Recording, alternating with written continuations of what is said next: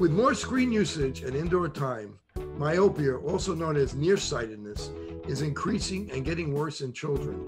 Now, certified eye doctors can prescribe MiSight One Day, the first and only FDA-approved soft contact lens to slow myopia progression in age-appropriate children. Visit CooperVision.com to find a Brilliant Futures certified eye doctor near you. One thing optometry has been missing is a unified message that explains the importance of eye care. Now, OYE Broadcasting has solved that dilemma. We're excited to announce this content delivery service that is designed to expand and enhance your practice and grow the industry of optometry as a whole. Please visit oyebroadcasting.com for more information and sign up today. Hello, and welcome to the Open Your Eyes podcast. I'm Dr. Kerry Gelb, the host of the documentary Open Your Eyes. Please visit the film's website at openyoureyes2020.com, featuring interviews with more than 50 optometrists from around the country sharing information on eye care and eye disease. If you're new here and you like our interviews, press like, subscribe, share, and hit the bell to get notifications of great new interviews. Also, please leave comments. Examining an infant's eyes to the general public seems almost impossible, even mystical. Patients often ask, how can an eye doctor examine infants since they can't respond to which is better, one or two? Today's guest, Connecticut-based pediatric board-certified ophthalmologist Caroline DeBenedictis, MD. Dr. Caroline will share the very sophisticated and often fun ways of caring for and delivering pediatric eye care. Dr. DeBenedictis' pediatric surgical expertise includes strabismus, cataracts, ocular trauma, and ocular genetic conditions. Dr. DeBenedictis is extensively published in numerous medical journals. Caroline, thank you for joining me today. Hi, thank you for having me. So I have to ask you, there's so many different parts of the eye and eye care and ophthalmology and optometry. So why did you become a pediatric ophthalmologist? So I think pediatric ophthalmology, what I really enjoy the most about it is that in a developing visual system, we can prevent blindness and give children the ability to see for the rest of their life. And we can reverse conditions that cause blindness. And the relationship that I have with parents is really rewarding. It's probably one of the reasons that a lot of people may not like pediatrics, but I look at the parents as partners. And my job is to really ease their fears. I mean, what parents do is they care about their kids and they want to do the best thing they can for their kids. And so my job is to allow them to breathe a sigh of relief and know that they're doing the best that they can for their kids. And it's just really rewarding. Before we get into some of the really tough things, some of the surgical things and diseases, I want to ask you some of the fun questions that patients always ask us. So the first question they always ask is, at what age will their eye color change, or if it's going to change? They always want their blue eyes for their baby. Is their baby's eyes going to stay blue, or at what age will it typically change? So both of my children, I have light eyes. My husband has dark brown eyes. Both of my children were born with blue eyes and now are dark brown eyes. So eye color really,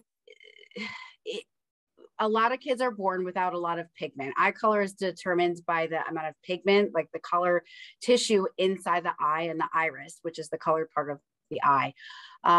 And the eye gets stimulated to make the pigment. So you're not always born with it. It's stimulated to be made by your sympathetic nervous system. That doesn't usually start to kick in developmentally until about 3 months of age.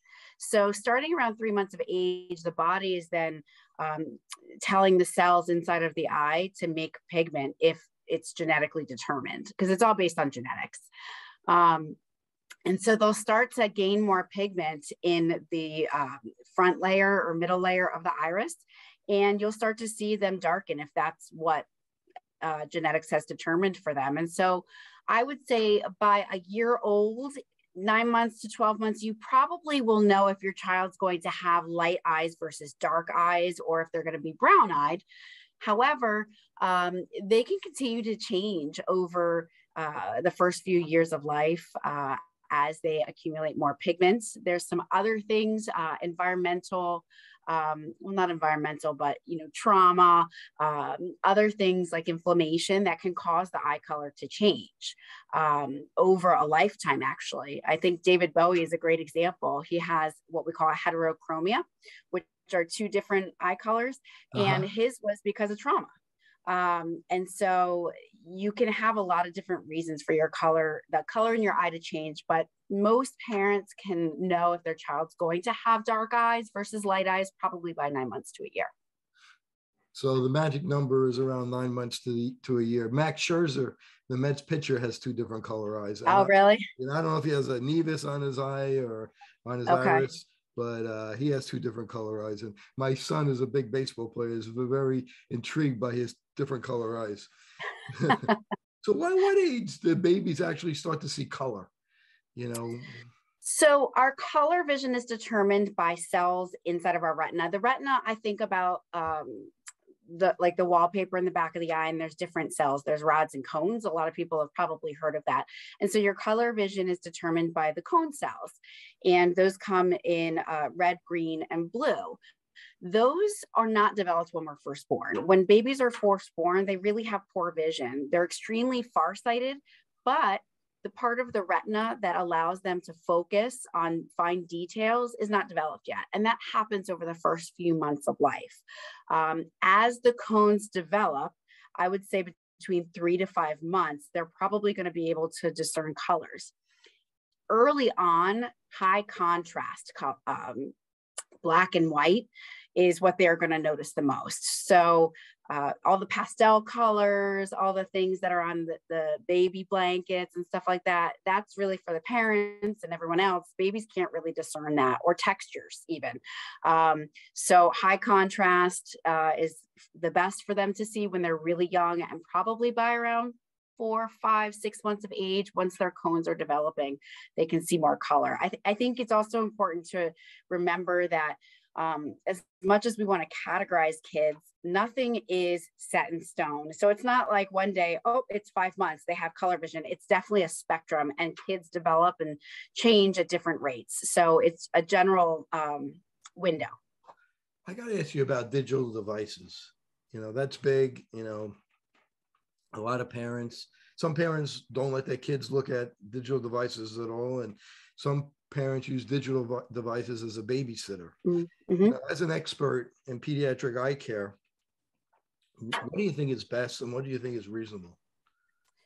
Well, I think it's important to remember that everything in moderation. I mean, what we think today can change over time. Nothing in medicine is 0 or 100%. And so I really let research kind of drive my recommendations, and I also change my recommendations as more research comes out.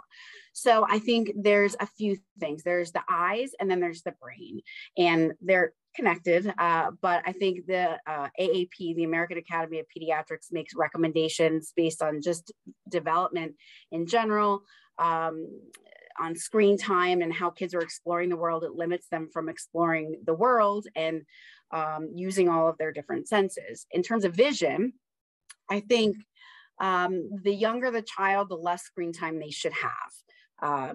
The research has shown there's no obvious permanent eye or vision damage from screen time, but there are things that can happen. I think the biggest thing is that it can cause stress, fatigue, and headaches. And there's a few reasons for that. One is that most of the time when we're using these screens, we're using them at a close up distance. And when you think about the position of the eyes, your eyes go from kind of more aligned when you're looking far away to converged in this position. And you have to hold that in for a long period of time. And that can cause strain and fatigue and headaches. And so what I usually say are frequent breaks. Even when I transitioned to doing some telemedicine appointments with patients, and I was on the screen more, I followed all of these rules because I was having a lot of eye strain and fatigue. So every 20 minutes, looking 20 feet into the distance, sometimes blinking 20 times as well. We don't blink as much when we're looking at a screen or concentrating. And so our eyes dry out, and we can get eye pain, burning, tearing, and even intermittent blurring. So looking into the distance frequently, taking breaks, making sure we're holding these screens not like this up to our face. We want to make sure that it's at a good distance from us. And I think following those recommendations can help, because face it, everyone's on the screens right now. And it's a necessity for a lot of kids, because they're either doing distance learning or they're doing work on their computers or tablets or iPads. My own daughter's on an iPad at school. So I think those things can really help decrease some of those problems and symptoms. And the World Health Organization said less than a year, they recommend 0 screen time. And how do you feel about that? Do you think that's too strict, or you think that makes a lot of sense? I think it makes a lot of sense. I think kids are really fascinated by almost anything. You could sit a child in front of almost anything and they're experiencing it for the first time. And so they're going to be interested. So I think, people are going to do what's easiest and best for them, obviously, but I think screen time under a year, I don't know if there's obviously no benefit for the child. And I think if you're talking strictly about vision or vision development, I don't think it's adding anything, and their vision will develop if they're just looking at toys in front of them. And they said between 2 and 4 years, like one hour. And is that something you would agree with as well? I mean, I think that it depends on what they mean by screen time. I think in an ideal world, yes. The less is more at that age, so they're experiencing the world. But let's face it, I mean, at least here in the United States, that's probably not going to happen. I know that the American Academy of Pediatrics has recently reviewed some of their recommendations to account for the increased screen time that's happening now. So I would say, yeah, that'd be ideal, but it's just not realistic. And so making sure you're trying to do things in moderation and combining it with real life experiences, real world experiences, that is the way to go. There's been some research that kids that spend a lot of time outside could decrease their risk of myopia by about 50%. Yep. And I just wanted to see what your interpretation of that is. And how do you feel about telling kids to go outside, spend time outside to help decrease the risk of becoming nearsighted or myopic? Well, I think recommending that kids get outside and do things that are active is always a really good recommendation. I think it's good for, their mental health and, fights a sedentary lifestyle. So I have no problem recommending that. In terms of myopia specifically, I remember a while ago, I think it was in my training, there had started to be some rumbling about this topic. And the earliest studies and reports were coming out of Asia, because there's such a high number of myopes. And there wasn't that much information first coming out, but over time, with more research and more studies, those studies have more and more power because they have more participants. And so I think there's a lot of evidence that for some reason, kids going outside are decreasing their chance or risk of becoming myopic or nearsighted. Now, I don't necessarily think the studies tell us why. There are some suggestions, right? Could it be from light? Could it be from focusing far away and not sitting up close? Not all of the studies have really discerned between that, but there's something about them going outside and it decreases that risk. So I definitely recommend it. And I think it's really good for kids in many aspects of their life, not just vision. How about protecting kids against blue light? That has become the latest buzz, blue light, looking at the digital devices. Do you have much of a feeling about blue light as far as comfort, filtering out the blue light, as far as comfort and sleep? There's been some studies to suggest that. And as a pediatric ophthalmologist, top in the field, how do you guys feel about that? So I think that limiting screen time because of the light exposure to, so that they're not exposed to it too close to bedtime definitely is something I recommend because it can alter your sleep habits and your circadian rhythm. So I do think cutting kids off before bedtime, an hour or so before bedtime, is important. In terms of, do we need to protect kids specifically from the blue light waves? I don't know. I don't think so. Not right now, based on the research that's out there that I personally read. I don't think there's much credence to it. I think there's maybe some thought based on theory and optics, which, you know, in the future, maybe I'll change my mind on that. But right now, I'm not seeing any research that makes me worried about the health of the eye. You know, we get tons of blue light in sunlight.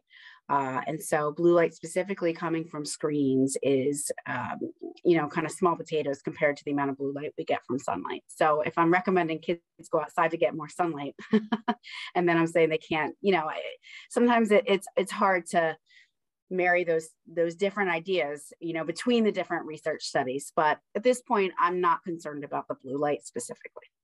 I mean, Apple and Google have put on different settings, like a night shift or a night mode for the blue light. Is that something you recommend, or you're not too concerned? I do.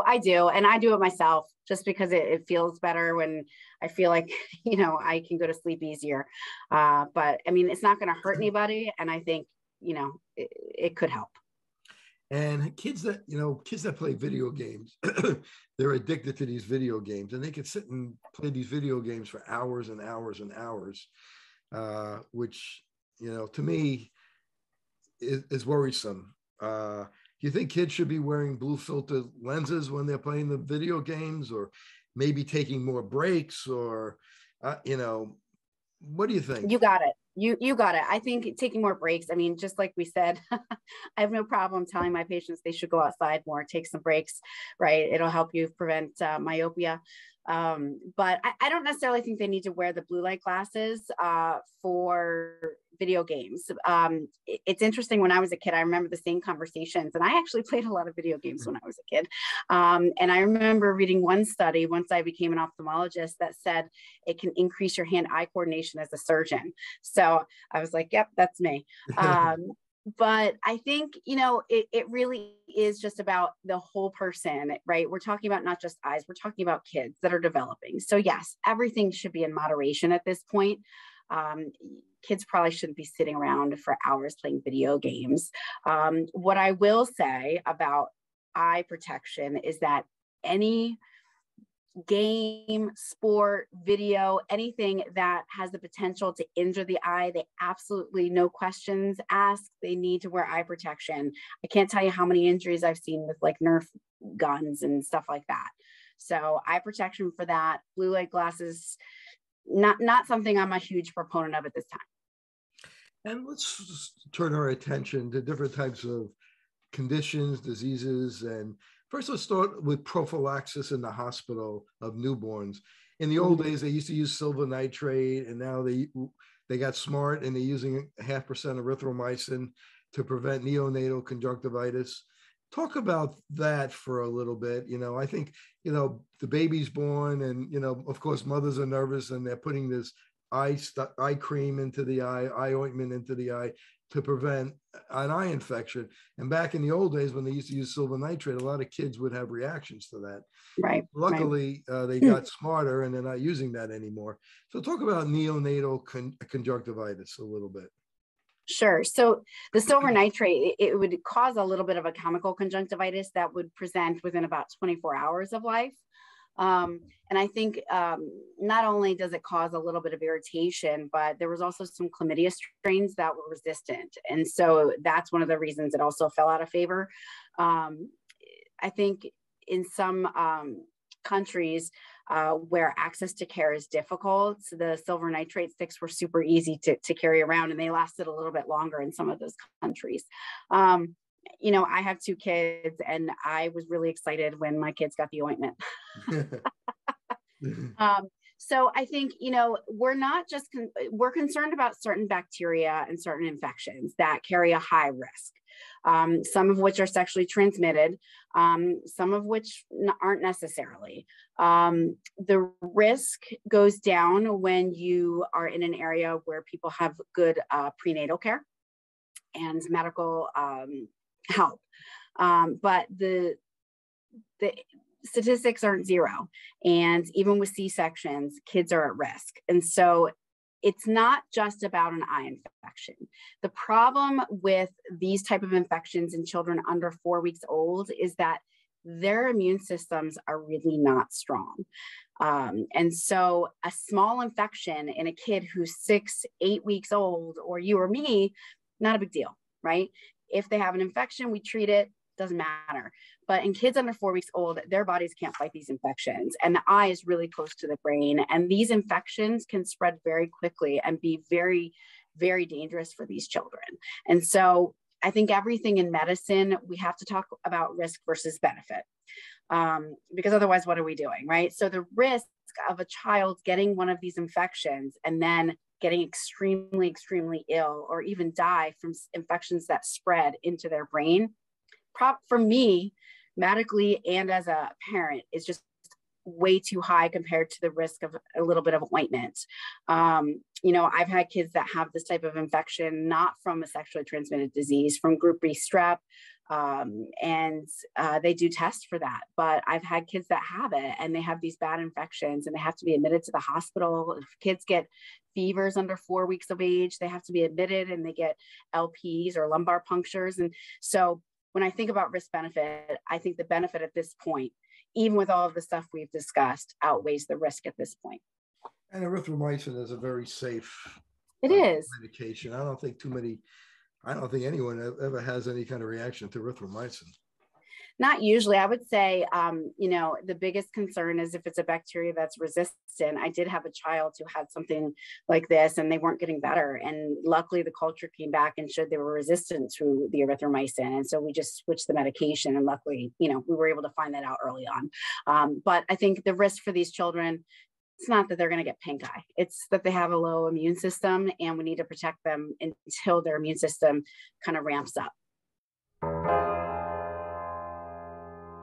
Each generation was supposed to be healthier than the last one. Lifespan was supposed to be increasing. We were supposed to be in this paradise by now. Instead of getting healthier and healthier, it seems to have gone the opposite way.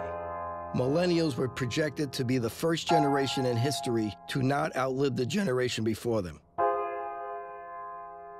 We are certainly headed for disaster. I think a lot of people are beginning to question the whole story. We live in a time where the paradigms are shifting. And the optometrist, in my opinion, is one of the best kept secrets. The public doesn't realize about going to the eye doctor. So many different diseases actually manifest in the eye. The back of the eye is the only place in the body that you could actually see the blood vessels. Completely non-invasively, you could screen thousands of people, not just for their eye health, but for their whole body health. Because this disease is here, it's also going to be here. And I can look into the back of my eyeball, and there are expert doctors on the ground who are looking at my eyeball while I'm doing it.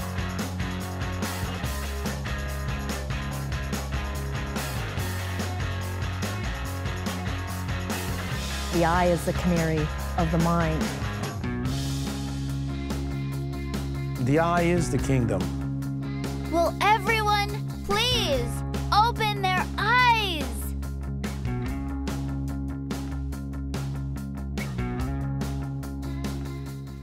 So the baby is born and they kind of get the pediatrician is looking at their eyes in the hospital.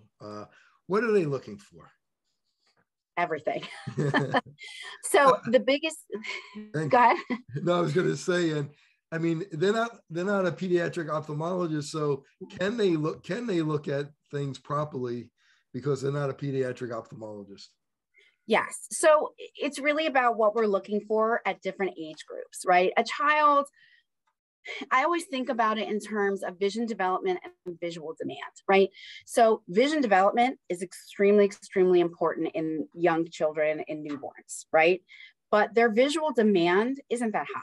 They're not sitting in the back of a classroom watching a teacher write on the board. They're not driving down the road looking at a street sign. So you're not concerned that the pediatrician needs to pick up a small refractive error, right? We're not worried about that. We're worried at that age about anything that's going to cause a problem with their vision development. So those are things like structural abnormalities that you're going to see in the front of the eye with a pen light exam, or you'll see by shining a light into the eye and then watching how it reflects out. Those are the best ways to really examine a child's eye and make sure they're structurally sound and that there's nothing that's going to prevent their vision development. So it's very rudimentary, but that's what we're looking for at that age. Even if I examined a child at that age and found, let's say, a refractive error or something mild, if it's not affecting them or their vision development, we wouldn't do anything anyway, because it's not affecting their vision development. And as they grow, some of those things we might find when they're young work themselves out. And what would the pediatrician may find that they would refer to a pediatric specialist like yourself? So the things that they're looking for that we get really concerned about that are really urgent or emergencies are signs of congenital anomalies. Congenital anomalies are things that can happen with the eyeball development itself, things that can go wrong either because just a fluke, it's sporadic, or because of a genetic mutation or a syndrome or a medical disease or infection. Things like cataracts in a child, cataracts in an adult who have a fully developed visual system really aren't that big of a deal. You take them out, they can still see afterwards. But a child, when they're born, they don't have good vision, and they need all of the parts of the eye to be working well so that they can learn to see and develop their vision. If they have something like a cataract is a cloudiness of the lens on the inside of the eye that focuses for us. It blocks light from getting into the eye, into the brain. And so what ends up happening is they're not getting those cues, those visual cues that we talked about earlier to develop their vision. Children who have cataracts that aren't picked up early in life really have significant visual disability. So pediatricians, their big role is to make sure there's no major abnormality in a child's eye that's going to prevent their vision development, like the cataracts, sometimes congenital glaucoma, which is high pressure in the eye. All of those things that can happen in adults, but in a small child with a developing visual system can be considered an emergency, because if it's not taken care of in a timely manner, they won't develop normal vision. What are some signs and symptoms a parent may see at home that they know that they should be aware of to say this is a red flag and we need to refer to a pediatric eye specialist? I love talking to moms. Moms always know. I can't tell you how many times a mom brings their child and they're like, I saw this little thing on the eye, and they totally are right, and no one else believes them. But the moms really are paying attention, and they're really looking at their children when they're feeding them. And so I always believe the moms. You can see any asymmetry, anything that seems off in the shape or color of an eye can be a sign. It might not, it may just be who they are, but the eyes should be symmetric. So for example, color differences between the eyes, size difference between the eyes. If one eye seems really big compared to the other, those type of asymmetries, we definitely want to be evaluating those patients. Intermittent crossed eyes, or it's called strabismus, which is the medical term for any eye misalignment. You can have some intermittent eye misalignment in children because they're learning how to use their eyes. They're born and they're being used independently, and they have to learn how to use them together. So intermittent, like coming and going, mild eye misalignment, no big deal. Usually will work itself out by 4 months of age, definitely by 6 months, which when they're premature, it might take a little bit longer. But an eye crossing or drifting that's large and constant, and especially if it's in one eye, that can be a sign of a problem. Shaking or jiggling eyes, that's called nystagmus. That can be a sign of an eye issue. Absolutely needs to see a pediatric eye specialist. I once had a child who, was getting worked up for seizures and was seeing neurology, and it turns out they had bilateral cataracts. Nystagmus can be a sign of low vision. It can be a sign of a retinal issue. It could just be how they were born, and it's not anything that we need to treat, but we definitely want to be seeing those patients with nystagmus. I think a lot of parents hopefully know also about the red reflex. So nowadays you don't see it as often because technology is a lot more advanced. But as an ophthalmologist, I love the red reflex. So when you take a picture and the pupil, the hole in the center of the eye, turns a bright red, that should be equal between the eyes and a kind of a pinkish orangish color. It's not always red, but it shouldn't be dark. It shouldn't be white. If we see an asymmetry in that red reflex, or if the red reflex doesn't appear to be like a nice rich color, then we definitely want to be seeing those patients. That can be an indication of really anything. The thing you worry about are tumors inside the eye, but it can also be a sign of cataracts or even cornea issues. So everybody wants to know, how do you examine a baby? So since they can't respond, how do you examine them? So I guess the reason I went into pediatrics, I think it's easier to examine a child than an adult a lot of times, because, in a kid, they're just scared of drops. They're scared of the unknown. They just don't like you, but they don't have all this extra baggage coming from them. So you just kind of play with them and you use your different tools. And it really is age dependent. It's more rudimentary when they're younger, and then it gets more advanced as they age. So when they're younger, we're doing things like seeing if they can fixate on a target. It's really important in the young kids or even in older kids, when you're using a visual target, to not use anything with sound, because then you're testing their hearing. Because what happens is when you hear something, your eyes turn towards whatever you're hearing. And so then you're not really testing the vision. So a lot of times, parents will tell me, well, when I walk into a room, they look at me so I know they can see. But sometimes that can be tricky, because are they hearing the footsteps and then turning towards that? So I have, for anyone that's out there, this app on my phone that has really saved me and made me look super, super smart in the emergency room when I was a resident. And they're like, how did you, examine that kid? But it really is this app. It's called the Eye Handbook. I'm not involved in it. I have no financial interests at all, but it's called the Eye Handbook, and it's free, at least on iPhones. And it looks, so I'll show you. It has all these different tests that you can do. And the one that I use the most is called Peds Fixation Targets, and you can do it with or without sound. So this is kind of what it looks like. And so this is going to grab their attention. And so what I do is I just cover an eye like this and I move it around, and I'm watching to see if they're, following the target. And there's a few different options. So I turn the sound off, and that's how I do it. A lot of times what you're looking for is consistency. No one should base their treatment or assessment of a child based on just one test, right? Because there's variability, and it could be that they just don't like you that day. So consistency, reproducibility, using things without sound, and then graduating to when they're older, muscle movements. You can use sound for that, and using toys. My most valuable tool is this spinny light toy that I got on Amazon, because it holds their attention. And that's how I kind of test how their eyes move. I really am doing an exam on a kid from the moment I open the door to the exam room, right?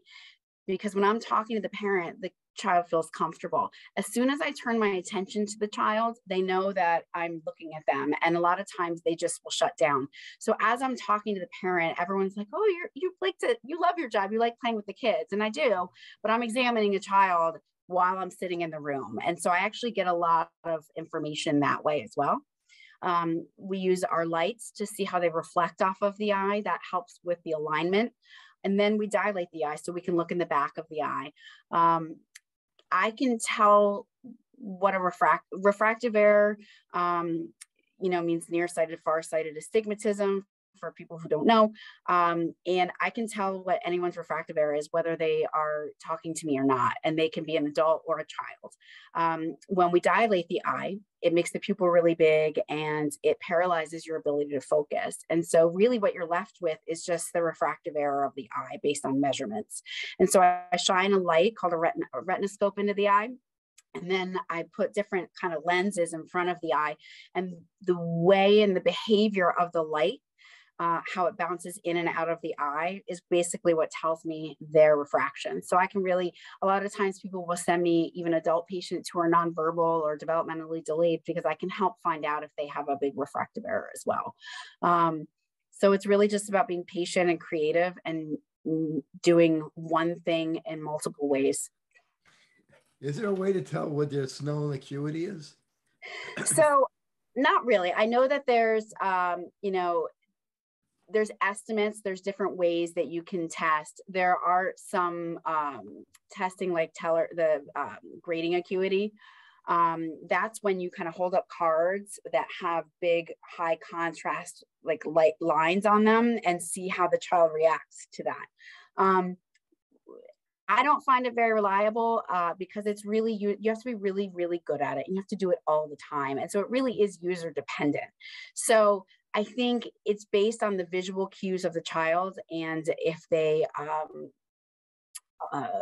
are responding equally between the eyes when they're really young. As they get older, you can start using some of the picture charts or matching games. There is a matching game that is pretty rudimentary, and there's a conversion chart for what it could be for Snellen. So I think it's actually really hard. And I think some of the testing that predicts a Snellen visual acuity may not be that reliable because it's really user dependent. And is it really that important, you think? I mean, when you're doing all these other tests, you kind of get a good feel if they have anything seriously wrong. And yeah, I mean, I don't know that it's that important in that it would change my management, right? It's all about, like we said, visual development and visual demand. So the things that I'm looking for in a really young child before we can get a Snellen visual acuity, those aren't going to change how I manage them so that they develop vision. Really, what I want to do in that age is make sure that their eyes and brain are set up to do what they're supposed to do. And then the visual acuity follows. So if we look at vision development, like you said, and we look from birth to like 4 months, where is the baby seeing from birth to 4 months? Is it all within 12 inches or is it ever beyond? And what could a parent do to kind of make that a little better to help them? So definitely, they can focus further away, but they don't prefer to because it's not easy for them. They really do like things close to their face because again, they have a big refractive error based on the curvature of their cornea, which is the clear covering on the eye, and the shape of their lens that rapidly changes over the first few weeks of life. But their retina, like we talked about before, their cones in their retina aren't fully developed. So they're going to want things close, high contrast, black and white. Things are things that they can see. And so toys close to them, they can see movement, but slow movement. I think one of the things that worries parents a lot that I have to reassure them about is that they tell me that their child can't see or they're not following the way that they think they should. And so when I ask them to show me what they mean, they're taking a toy and they're moving it like this. And a child's visual development, they're not going to be able to follow movement quickly, slow movement.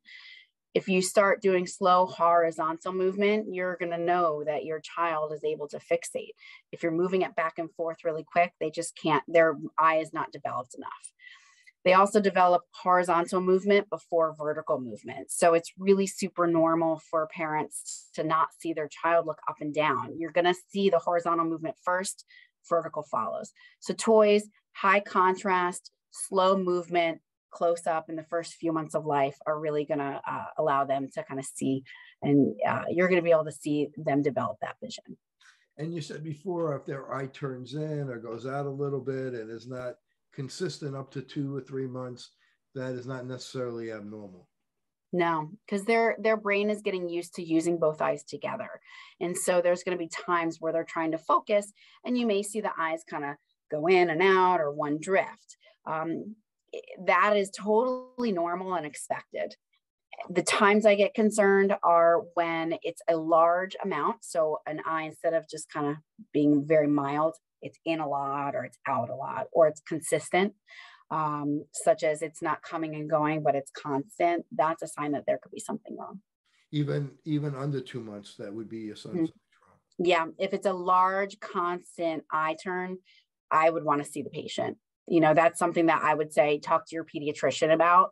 And the pediatrician should at that point take a look and likely refer them to an eye specialist, because it could be a sign that there's something wrong. Intermittent, little eye misalignment, totally normal development. And 5 to 8 months, depth perception, color vision starts to develop. What are some of the things parents could do to help with stimulate vision in the 5 to 8 month old? So I think putting toys further away, at that age, they may be starting to crawl, kind of putting toys out of their reach so that they have to crawl, and, allow them to be coordinated. You can do color, at that point, you can probably go more into the pastel colors, and you don't necessarily need the high contrast. At that age, they're likely seeing more textures as well. So you can use, I've seen a lot of the toys with the different textures, and they're going to learn about their environment, but they're also going to visually see different stimulation. And say at 9 to 12 months, at a year old, their distance judgment is getting a little bit better. Encourage them to crawl, creep.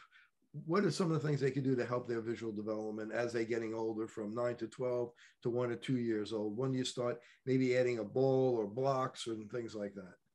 So as soon as they're developmentally ready, you can start, rolling balls to them and allowing them to kind of locate the ball, catch the ball while you're rolling. And then as they get older and can actually catch a large ball, that will help their hand-eye coordination and their vision development. Starting depth perception and 3D vision are not actually the same thing. Depth perception is something you can have with just one eye, right? You don't need both eyes to have depth perception. If I cover an eye or take an eye out for some reason, people eventually learn to develop their depth perception, which is size differential, shading differential. People with one eye, they're not walking into walls, right? 3-dimensional vision is the higher definition stereoscopic vision, where your brain is taking in input from 2 eyes that are separated in space and then overlaying them to allow you to see 3 dimensions. That's where kids and their eyes and vision development, that's really super important at that age. Because when they're still learning to use their eyes together, that's when their brain is developing those connections to overlay those images and form 3 dimensions. Sometimes parents will come to me and say, my child seems clumsy. That's them learning, their stereoscopic vision, their depth perception. They're trying things out. They're learning what those different visual cues are. So walking, cruising, that's all. Their brain is amazing, and it's a sponge, and it's learning all of those things at that time. Do you recommend any kind of nutrition to help this along, like omega-3s or foods that contain lutein and zeaxanthin in it? Is that something that you ever recommend to parents? I don't. I think just it's hard enough being a parent and making sure your kid is eating, right? I have one good eater, and one of my children doesn't like to eat anything. And I don't know how he's, as tall as he is. So it's really about just trying your best to have a well-balanced diet.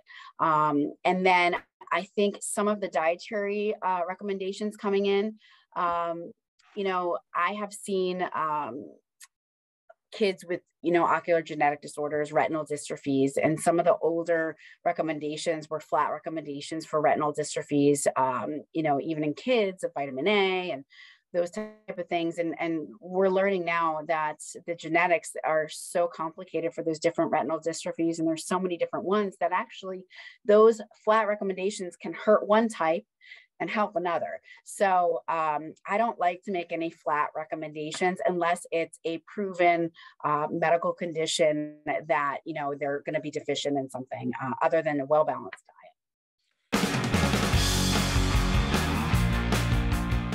Fitting multifocal contact lenses presents a big opportunity to meet patient needs while growing your practice. Alcon is your partner not only with our innovative portfolio, but through e-learning. Learn to enhance your multifocal strategy today with the Alcon Experience Academy. Since I bought Safe for You, my dad makes me clean his boat. Es natural y es un buen producto. Every time I go back to school, my mom always makes sure that I have my Safe For You products. I bring extra, and my roommates certainly don't mind. It's a good thing I had Safe For You to clean up after this little guy. When my hands get dry, I like to wash them with Safe For You.